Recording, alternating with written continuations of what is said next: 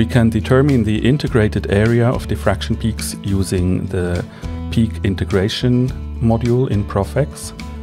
First we have to open the module window from the window menu, Window, Peak Integrals, and it opens as a dock widget on the bottom right side. It's an empty table by default.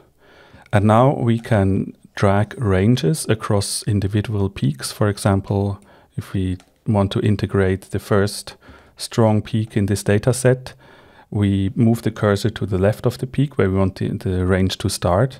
Then we hold the Shift key on the keyboard and use the left mouse button to drag a range across the peak.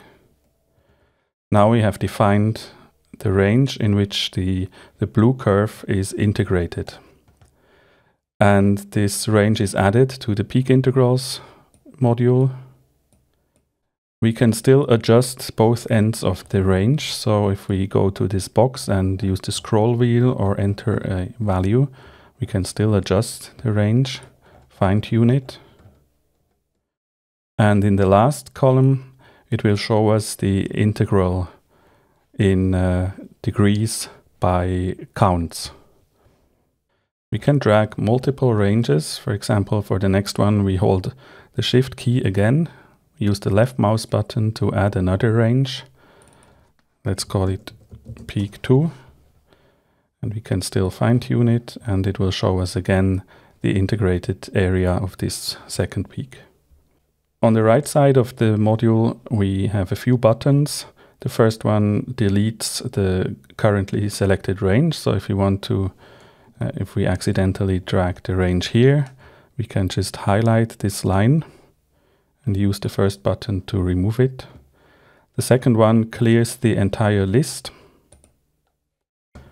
It will ask if we really want to remove all ranges. We say yes, and now the list is empty. And the one at the bottom will center the selected range. So the center line, the vertical line drawn in the middle, is placed at the highest intensity within the range. So for example, if we want to center this range number 1, we click and now it's centered on the peak, and the same with the first one. Now it's also centered. By default, the integrated area is calculated down to the 0 line. But if we activate this button here, subtract linear background, it will draw a linear background curve from the left end of the range to the right end of the range. And now this integrated area is only calculated from the area above this background curve.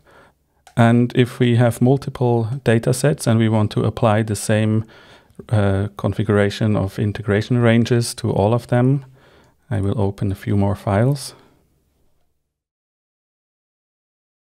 We can use the button number 3, apply ranges to all open projects.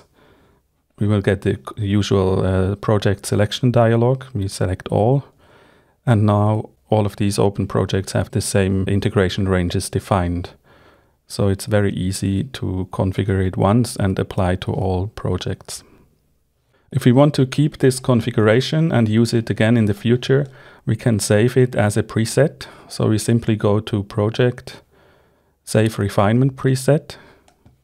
And since we don't have a refinement project or any curve fits defined, only peak integrals, only this one is checked. So we say yes and give it a name.